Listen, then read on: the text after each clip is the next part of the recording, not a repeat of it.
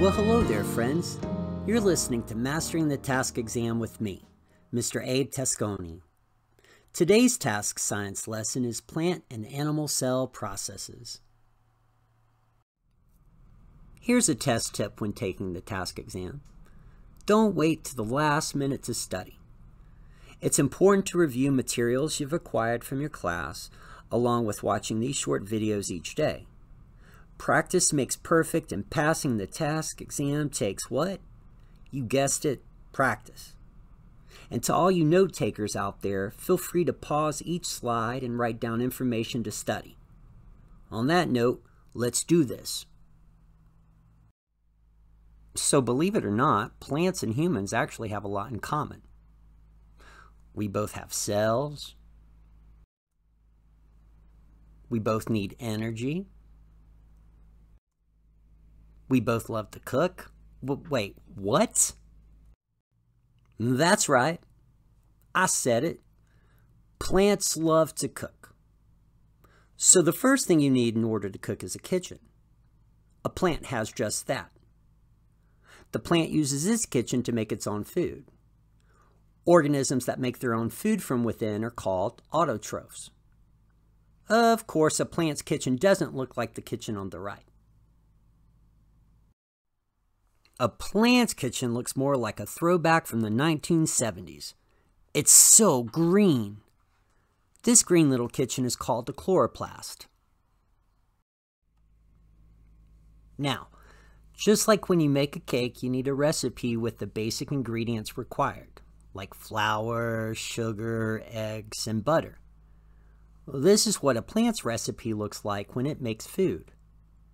The three ingredients that a plant needs to make its own food include sunlight, carbon dioxide, also known as CO2, and water, good old H2O.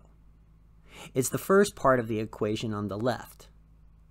Ingredients are called inputs in science, which means something is being added. The process by which a plant makes its food is called photosynthesis.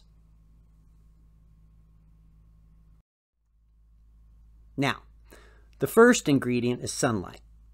On a science test, if you ever see a question refer to the ultimate source of energy on Earth, the answer will be the sun. Time to collect the first ingredient. Inside these little plant kitchens, chloroplasts, is a pretty green pigment known as chlorophyll. This is what gives a plant its green color.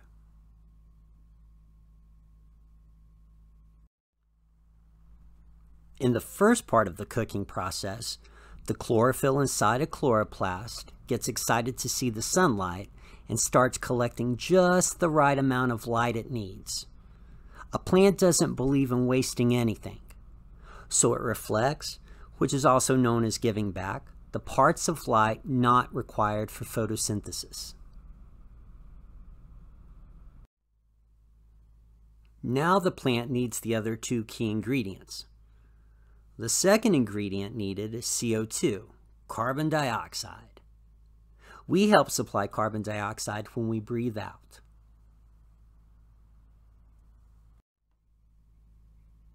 The carbon dioxide is collected in tiny pores of a plant's leaves, known as stomas, which is plural for stomata. You say potato, and I say patata. Stoma, stomata. Okay, not exactly the same, but you get the point.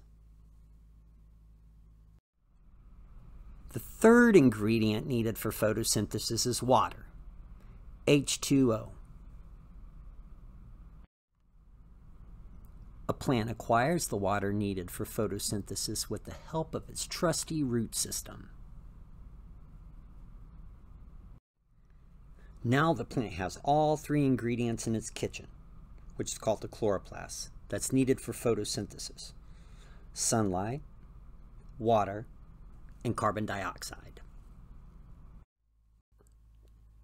Now the magic happens, thanks to some crazy complex chemical reactions.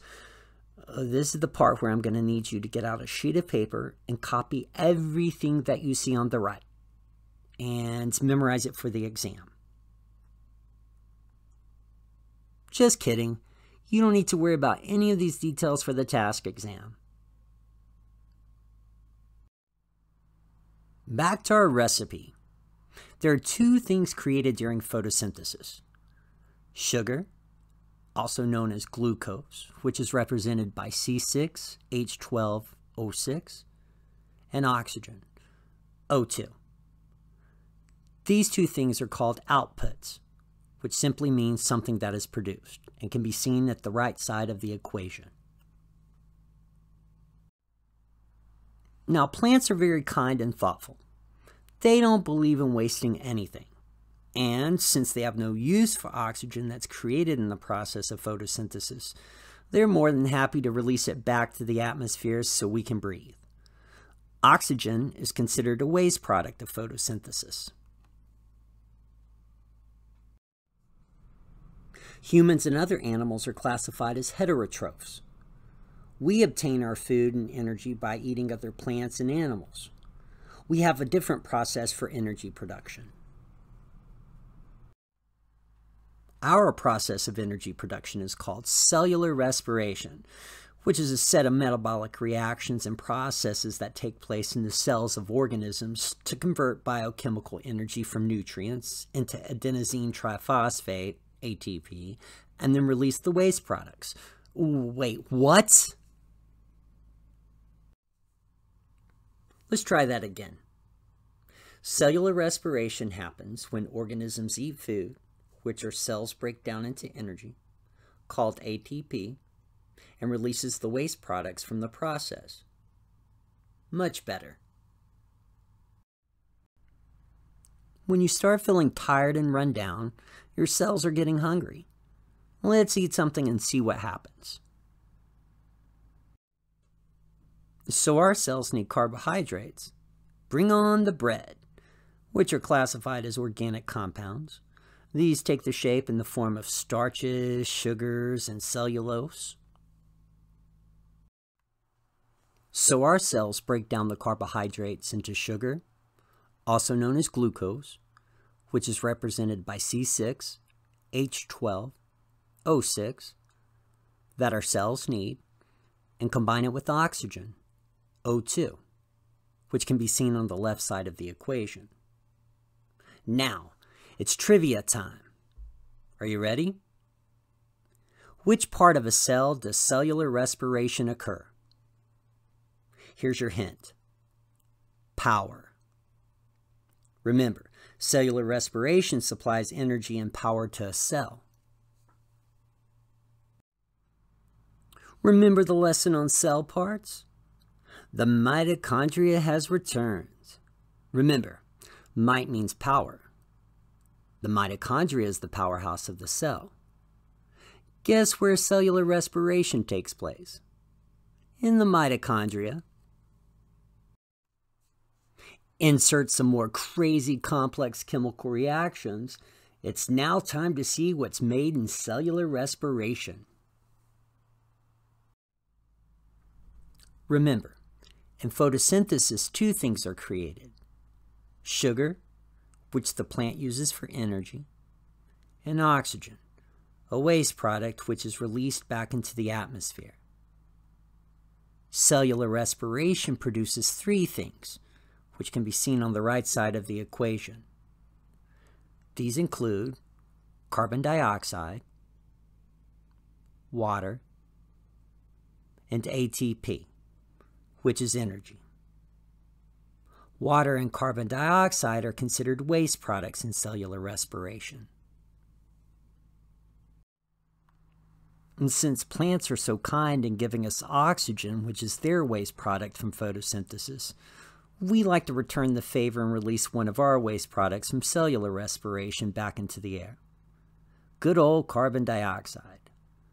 We want to make sure plants can keep on doing plant-like things like photosynthesis, which ensures that we can keep on doing our cellular respiration thing. What a beautiful friendship.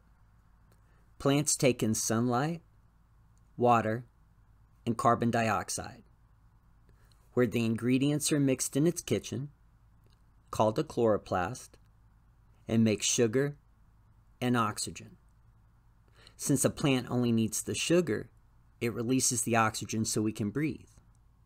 We then eat plants, or other animals that eat plants, and our cells' mitochondria break down the carbohydrates with the help of oxygen and cellular respiration to make energy, water, and carbon dioxide.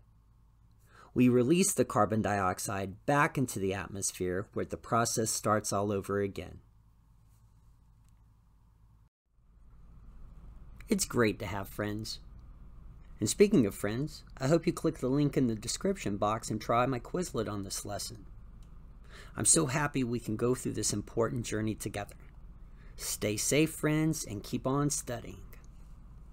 I'd like to thank Chris Matthews for providing the music for this instructional series, to Valerie Jeffers for co-producing, to Marian University and the Blue Umbrella for making the series possible, along with all the other teachers, townships, and adult basic education programs who help inspire adult learners to reach for the stars.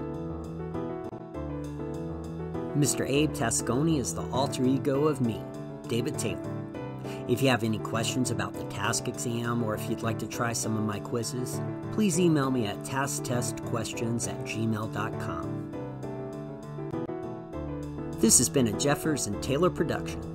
See you next time.